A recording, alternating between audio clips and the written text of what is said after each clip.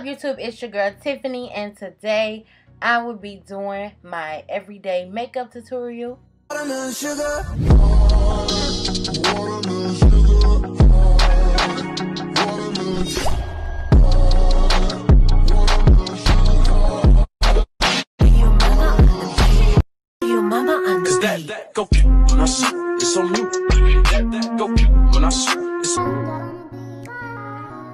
So I'm going to use these two primers, and then I'm going to go in with the crayon case chalk dust and the letter Y, and I'm going to set my eyebrows, my T-zone, and my smile lines because I have combination skin. Combination skin means that you are oily and you are dry, but it really depends on where. So for me, I am oily in my T-zone and I am dry everywhere else. So now I am using the NYX Can't Stop Won't Stop foundation in the shade Mocha.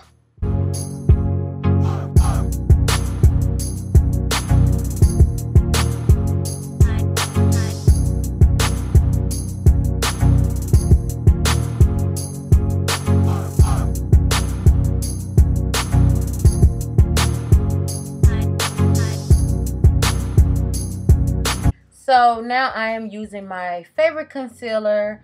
It is the Makeup Revolution in C12 and C13, and I like to do C13 first and then go in it with C12.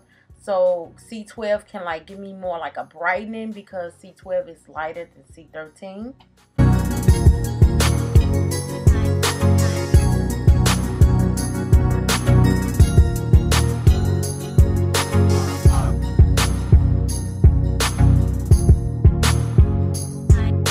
Then I'm going to go in with the Black Radiance Cream Contour. Sorry it's blurry, y'all.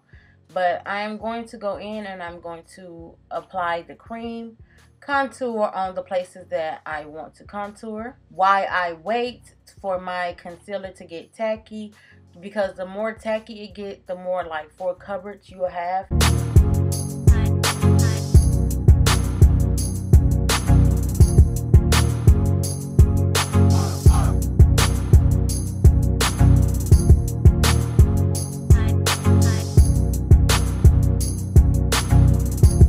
Now I'm going to go ahead and use this Real Technique Beauty Blender, and I'm going to blend everywhere that I applied the concealer, and I'm going to blend the contour.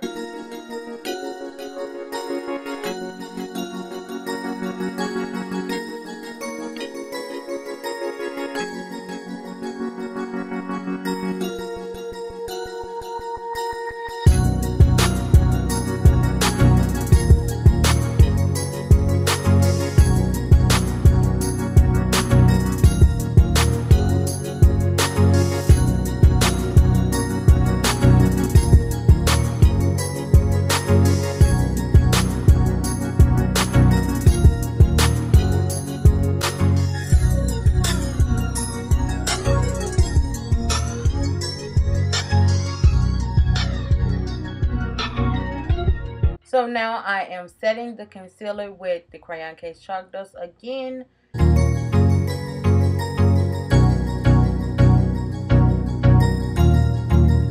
That's good. So now I'm using the Black Radiance contour palette to set my contour that I put down, that cream contour.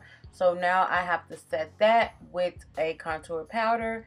And I'm just really just making sure I get under my neck so I won't have that double chin situation, which is not cute. And I'm doing my jawline, my cheeks, my forehead.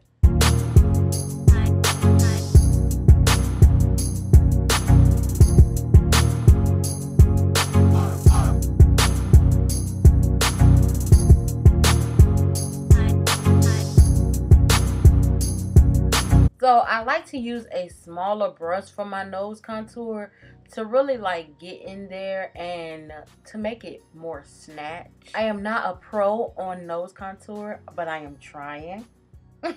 I am trying and I am learning, so bear with me please.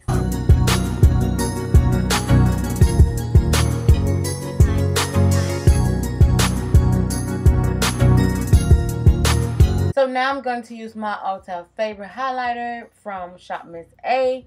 Then I'm going to go in with my go-to everyday nude brown perfect lip combo that I do all the time. And that is the Juvia's Place matte lipstick in Yoku, NYX matte lipstick in Free Spirit. Then I top it off with NYX again, Intensive Butter Gloss in Peanut Brittle.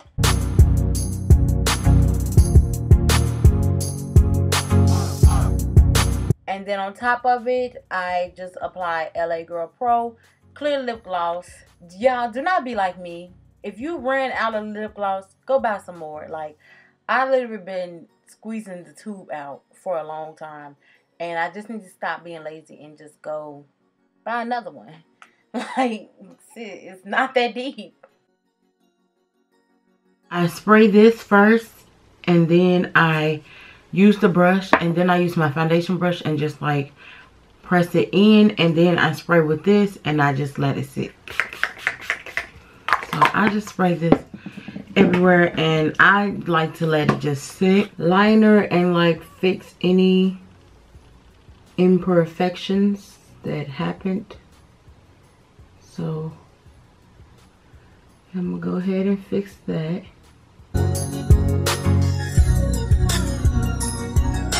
I got that last tool also from Wit. Okay, so I am pretty much done. This is my everyday look.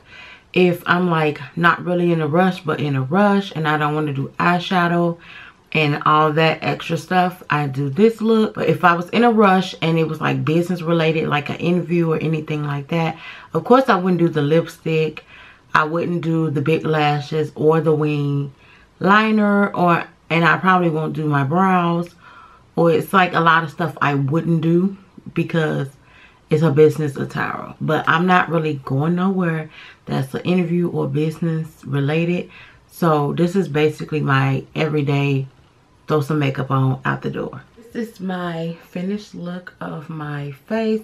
This is basically my everyday look, kinda, minus the brown eyeshadow that I put on there. I usually don't do that, but I want to try something different. And I also usually always use brushes, but to blend out my concealer and my contour, I use this Real Technique blending sponge. If you've been rocking with me for like a long time, you know that when I first started makeup, I could not stand beauty blenders. Like, I just couldn't. I didn't know how to use it. I didn't know what to do. I didn't know nothing. Like, my makeup always came out like blah, like messed up. The beauty blender used to always soak up all my products, so I had to keep applying product, and that makes it look cakey. This look, for me, I think I like it. I don't know if I would retire my brushes. I probably won't, but I don't know. But it gives me that smooth finished look. I know I'm looking a really off. Well, to me, it looks like a little off. But that's because I think I need to go pick up my summer shade. I'm still using my winter shade, so that's why I look like kind of two-toned. But to me, it looks different. I don't know if it looks different to you all. Let me know in the comments down below if I look two colors or whatever. I'm gonna go to Ulta and pick up my summer shade because I need to anyway. If you're new to makeup, you know you have a summer shade and you have a winter shade. So don't ask me like why. I don't really know why. I think like in the summer you either get darker or you get lighter, and in the winter you either get darker or you get lighter, and that's it. But I'm confused like which one that you get darker in, which one you get lighter in. I've been doing makeup for a long time, and I still have a lot that I need to learn, and I still learn makeup every single day. Makeup is not something that you would do one time and you got it.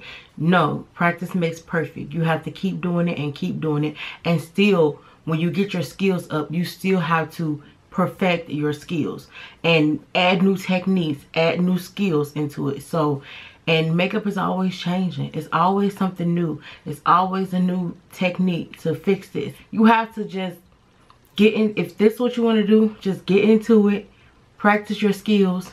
Add more as you go. Learn more as you go. And do it. I hope you all like this video. Let me know if you want me to just do a video on certain things of makeup, and I will make sure I do that for you. And please like, comment, subscribe, and I will see you in my next video. And remember, be you, be beautiful, and be happy. Mwah. Peace.